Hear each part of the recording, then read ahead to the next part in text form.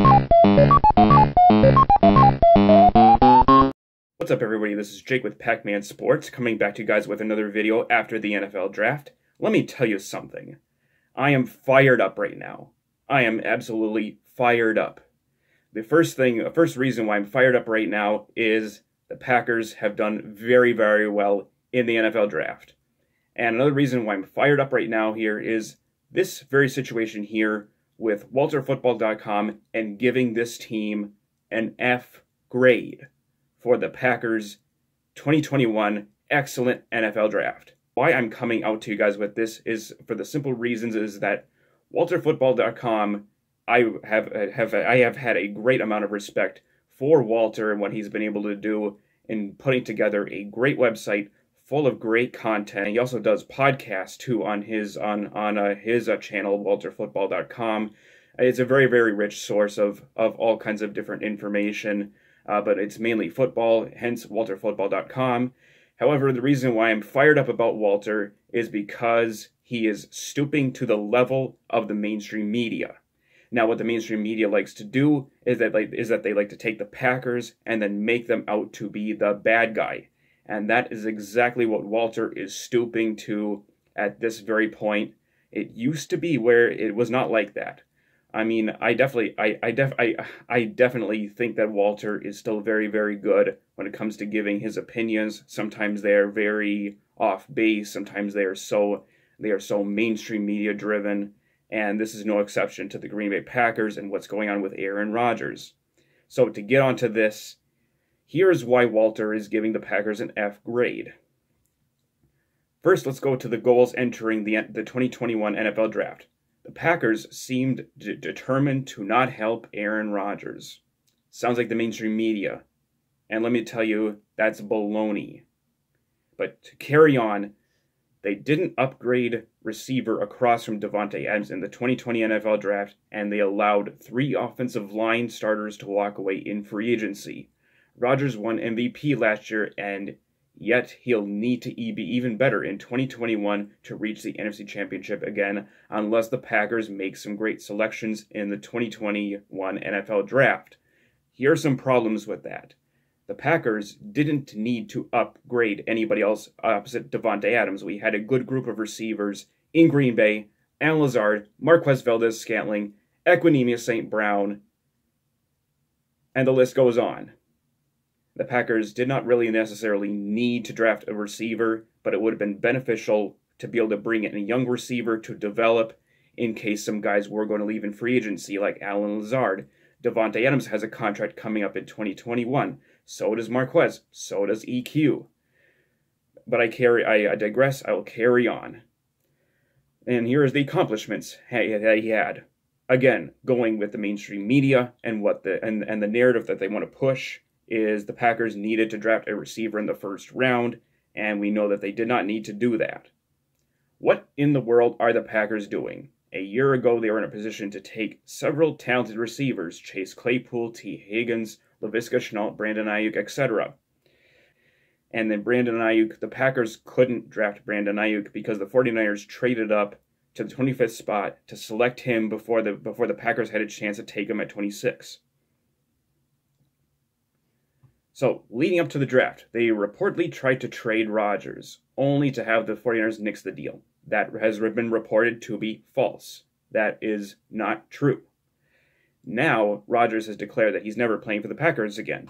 Talk suggests that the Broncos will likely trade Rodgers after June 1st, but this will only allow the arch-rival Bears to land Justin Fields because Denver would have selected Fields if they didn't have the opportunity to acquire Rodgers.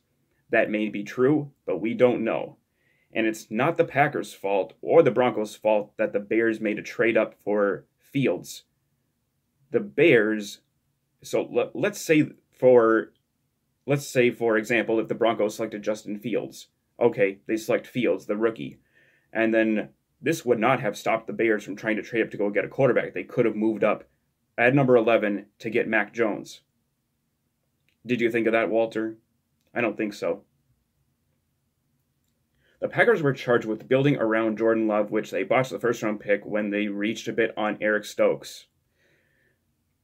Yeah, it wasn't a reach because Eric Stokes was said to be a high second-round pick, and the Packers select him at 29, which there is not much of a dip off between 29 and the high 30s or the mid 30s. It's not a reach, and that is complete bunk right there. They finally got on track on day 2 when they obtained a center and a receiver, followed by another offensive lineman at the end of the 4th frame. Despite adding 2 blockers in the first 4 rounds, I don't think they did enough to improve their collapsing offensive line. Meanwhile, Amari Rodgers, like Stokes, was a bit of a reach where the Packers chose him. The Packers spent 3 draft picks on offensive line. That is completely untrue. The Packers addressed a really, really big need at center by drafting Josh Myers, needed to get a developmental right tackle, Royce Freeman, and then drafted Cole Van Lanen in the 6th round on top of that. They triple dipped to ensure that the offensive line is going to be very, very well, and it's going to be very well stocked for depth. That is wrong. I liked some of Green Bay's later picks, but this entire ordeal was disaster for them. They largely have failed to address needs. They reach on players. They allowed the Bears to land a franchise quarterback, not true. And they drove Aaron Rodgers out of town. Aaron is still a Green Bay Packer, so that is not true. How is that not worthy of a failing grade? Well, I'll give you the reasons why this is not a failing grade, and this is a complete hate. This is a completely hate-driven piece on what he wrote on his site. Okay, let's take a look at the individual grades that Walter gave. A C for Stokes, Josh Myers an A. He gave them an A for Myers. I don't get how that's F-worthy. Amari Rodgers a B, in which he said that they reached for him. Maybe the Packers could have got him a little bit later, but I'm glad that the Packers were able to go and move up for Amari to securely grab him, just in case some other team was looking to grab him. So I applaud Brian and the guys for trading up from 92 to 85 to select Rodgers. And we got a good developmental slot receiver to help out the receiving corps. Royce Newman, B. That's a good grade. I think that sounds just about right. TJ Slayton, A+. Love the value, he says. So this is a failure.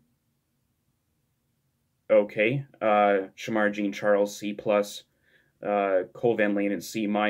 All these are relatively average grades, C's, and then A's for the rest of them for McDuffie and Kylan Hill. So this is worthy of failure over the Aaron Rodgers fiasco. You got to take the two things and you got to separate them, what the Packers did in the draft as opposed to what is happening and what's going on with Aaron. Okay, the Packers did very well in the draft. These grades here say otherwise, that this is a complete failure in the draft. You got to take the two and you got to separate them. The whole disaster with Aaron can be fixed. The Packers and Aaron, they can reconcile. They can work things out, and the media has completely overblown everything in that regard. And it appears that Walterfootball is playing into the hands of what the mainstream media wants you to think and believe about the Green Bay Packers and about Aaron Rodgers. You know, poor Aaron, he is being ill-treated by the Green Bay Packers, and the Packers are the bad guy. Brian Gutekunst doesn't know what he's doing. The Packers don't know what they're doing. They're squandering everything with Aaron Rodgers and all of that nonsense that the mainstream media wants to keep on adding to and fueling the drama and make it look like the Packers are the most incompetent organization in all of sports, and people continue to keep on eating all that up and keep on believing the lies that the media and pundits always want you to believe. So, that is all I have for this video. I will catch you guys later. And let me know what you guys think about this in the comment section if Walter is way off base, like I truly believe that this is completely hate toward the Green Bay Packers organization, and this is completely unfair due to the whole fiasco, what's going on with Aaron, and the possibility of being able to get things mended together to keep Aaron back in Green Bay and to go help win a Super Bowl here in Titletown, Wisconsin. And with all of that said, I will catch you guys later. and go Pack Go.